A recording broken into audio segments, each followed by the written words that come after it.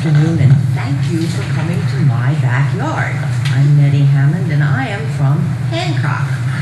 And I have the distinct pleasure of having those turbines on the ridge behind my house. I am opposed to all three of the bills. Nettie, sorry. No.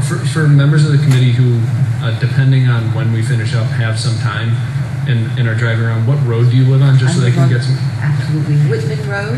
That's the road that connects Brodie Mountain and 43.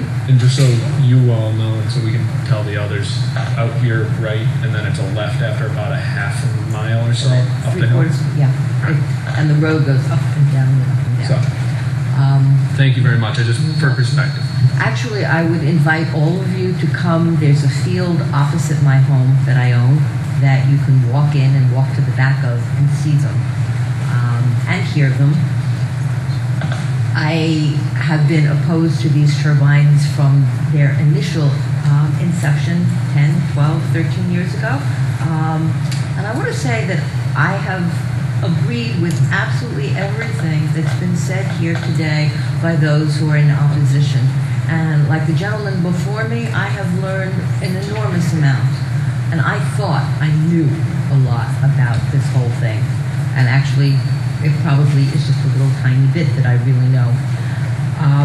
I think a couple of issues that I would like to address, which have not been spoken to, are the health issues that are only now being studied. And the doctor who spoke earlier, I think, had a great deal of important information that the state needs to look at. And the gentleman before me just said the state is now studying health issues. I'd like to know where. I don't see them in Hancock, okay? There are 10 of those turbines on the ridge behind my house. There are lots of people who live on Whitman Road. There are lots of people who live on Route 43.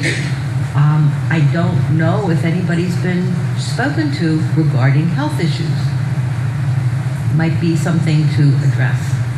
The cost issues involved in the litigation, should it get to litigation, of the appeal process. We're a bunch of small towns. Hancock, I believe, maybe we have 704 people. Could we really have afforded to go into the judicial process with lawyers? I don't know. I was part of the fight against the turbines, and I will tell you that it was not cheap, and at one point I finally had to say, I can't do this anymore. My lawyer said to me, Nettie, there has to come a point where you're willing to say, I don't care how much I spend, or I do care. Well, I had to care. I do not have a deep pocketbook. All of the wind developers have very deep pocketbooks, and they can fight again and again. Small towns, as we all know, were having trouble getting money, raising money. Our home values are deteriorating, not the least of which is the economy. Which brings me to another comment that was made, that it's going to help our local economy. Well, I watched them build the turbines here, and guess what? Maybe 10, 12, 14 trucks of the workers. Where were they from? Maine.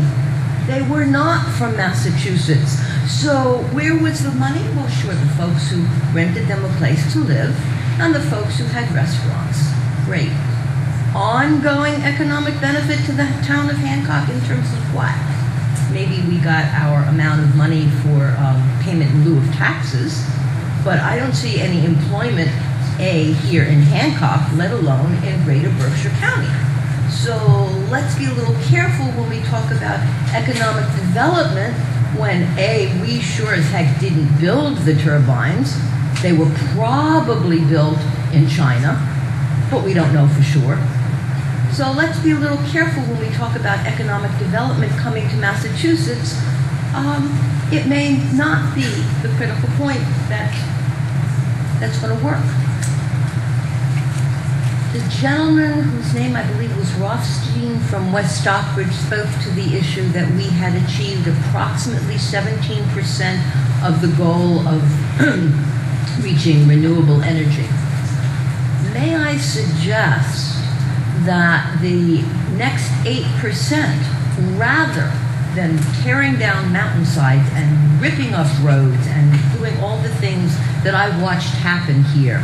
And I watched the debris roll down the mountain when the first developer didn't bother to deal with the environmental issues. Before we start doing that, let's talk about spending some money on promoting real conservation on a very personal level. I am a single person. I have one dog. I have a big house. I have a 3,400 square foot house.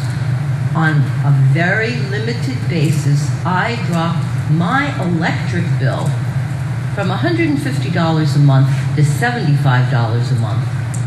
And I have a well, which has to pump. I have lights on, I have computers, I have satellites, I have all these fancy gadgets that we all want. But I was able, without anybody's help, little old me, drop my own bill by $75 a month. Well, I saved myself some money, and I'm reducing my impact, what I have to use. People earlier discussed the issue of not in my backyard. Well, folks, I'm right there with her. They are in my backyard, and they are horrible.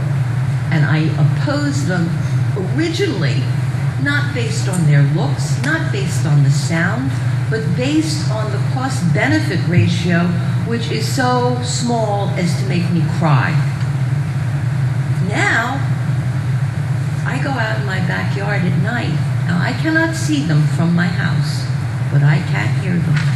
And I didn't know what I had before, because I had silence.